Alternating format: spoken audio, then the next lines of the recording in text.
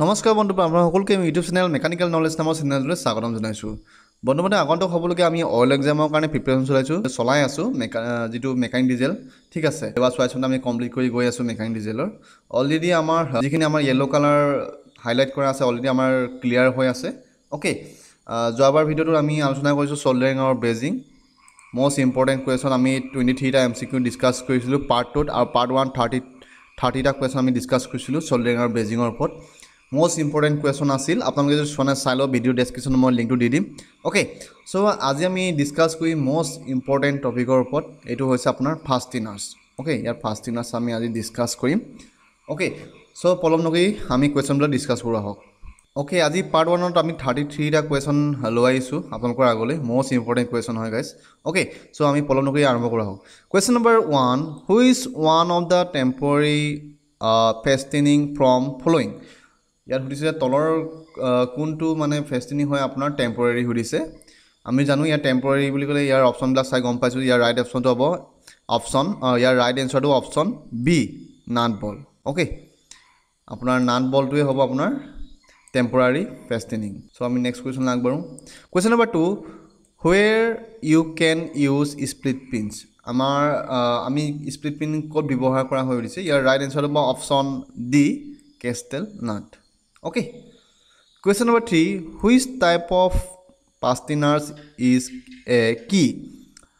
যিটো আমাৰ কি হয়, কি থাকে আমাৰ চিলেবাছত আছে, কি আমাৰ কিতাপত আছে। কি হৈছে আপোনাৰ কোনটো ফাষ্টেনাৰ্ছত পৰে সুধিছে। কিটো জেনেৰেলি আমাৰ এইটো হ'ব ইয়াৰ right এনচাৰটো option C, temporary. Okay, question number 4, which threads use on mechanical Jack. আমাৰ যিটো মেকানিকেল জেক থাকে এইটো থ্ৰেডটো আমি কোনটো থ্ৰেড ইউজ কৰোঁ সুধিছে। ইয়াৰ right এনচাৰটো option A, square. Okay, square thread আমাৰ মেকানিকেল জেকত ইউজ কৰা হয়। Question number 5, which pin have চাৰ্ক্লিপছ on both sides. আমাৰ যিটো চাৰ্ক্লিপছৰ কোনটো পিন মানে দুটাতে বোথ ছাইডতে থাকে সুধিছে। অ'কে, ইয়াৰ ৰাইট এনচাৰটো হ'ব option B, full plotting. Question number 6, which is a dynamic চিল। আমাৰ তলত দিয়া কোনটো ডাইনেমিক চিল হয় সুধিছে। আমি ইয়াৰ right এনচাৰটো option A, অ'ৰিং। Okay, question number 7, which কি is use in automobile shaft. আমাৰ যিটো অট'মোবাইল শ্বাফ্ট কোনটো কি আমি ইউজ কৰা হয় সুধিছে। ইয়াৰ ৰাইট এনচাৰটো হ'ব অপশ্যন ডি, উড্ৰাফ কি। অ'কে, মষ্ট ইম্পৰ্টেণ্ট কুৱেশ্যন হয় এইকেইটা। Okay, question number 8, what is the distance through which a screw thread advance এক্সিয়েলি in one টাৰ্ণ। ইয়াত ওৱান টাৰ্ণ কৈছে যিটো থ্ৰু ডিষ্টেঞ্চটো। ইয়াৰ আমি right এনচাৰটো option D, lead of thread. Okay, lead বুলি কওঁ। Question number 9, which কি is use for coupling এ পুলি with shaft. আমি কোনটো কি ইউজ কৰোঁ কাপলিং এ পুলি অফ হুইথ শ্বাফ্টৰ লগত। ইয়াৰ ৰাইট এনচাৰটো হ'ব অপশ্যন এ, গিভ হেড কি। Okay, okay, question number 10, what is the use of plain washer. আমাৰ প্লেইন ৱাশ্বাৰ ব্যৱহাৰ কি সুধিছে। ইয়াৰ ৰাইট এনচাৰটো হ'ব option D, two distribute the force over A large area. Okay, question number 11, at which angle the upper portion of হেক্সাগনেল নাট is কেমফেড। Year right এনচাৰটো হৈছে option A, 75 degree. ঠিক আছে, হেক্সাগনেল নাট বুলি ক'লে গম পাব আপুনি 75 ডিগ্ৰী হৈ যাব। অ'কে, চ' নেক্সট কুৱেশ্যনলৈ আমি আগবাঢ়োঁ। Question number 12, what is the shape of এ উড্ৰাফ কি। আমাৰ উড্ৰাফ কিৰ শ্বেপটো সুধিছে। অ'কে, ইয়াৰ ৰাইট এনচাৰটো হ'ব option D, in the form of A segment of A circle.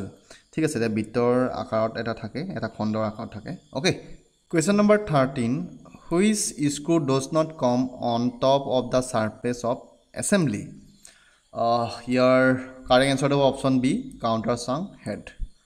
Okay, question number 14, why split is provided at small diameter side in a split pin.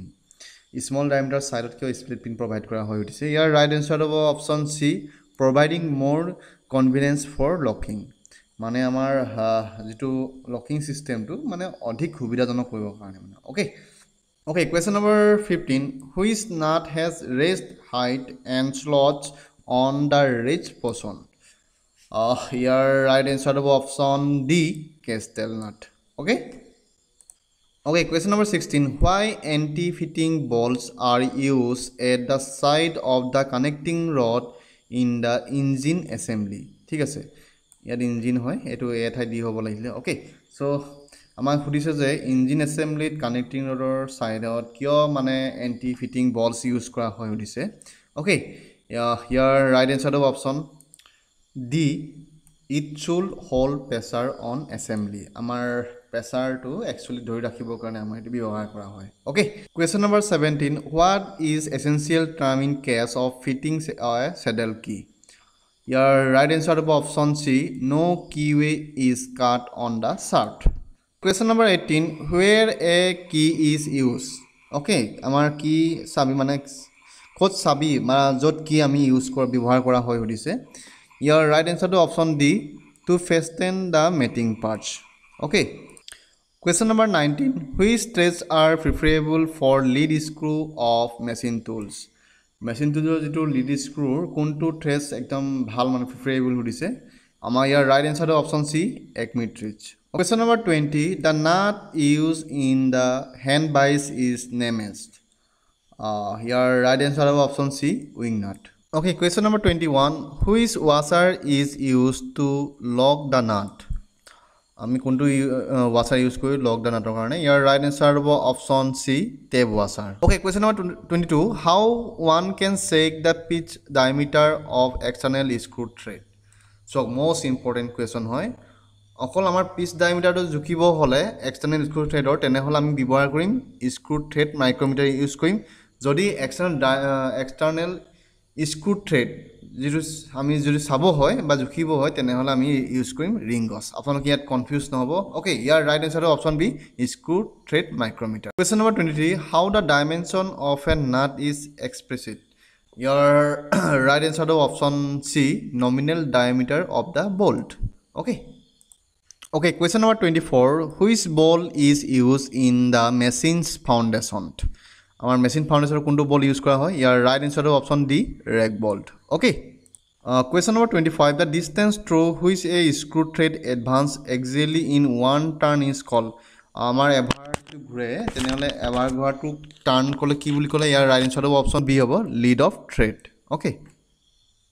Question number 26. The pitch of a 3-star thread is the lead divided by your right answer option C 3 okay 3 hobo question number 27 what type of threads are suitable for small precision components and measuring gauges your right answer option A British association threads okay sorry guys 28 question to already amar discuss kora hoy asile tothapi korichu your right answer option C acme threads okay Okay, question number 29. Which one of the following screw thread forms has an included angle of 29 degree between the flanks of thread?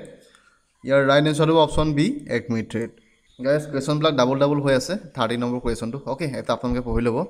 Moi 31 to poi dichu.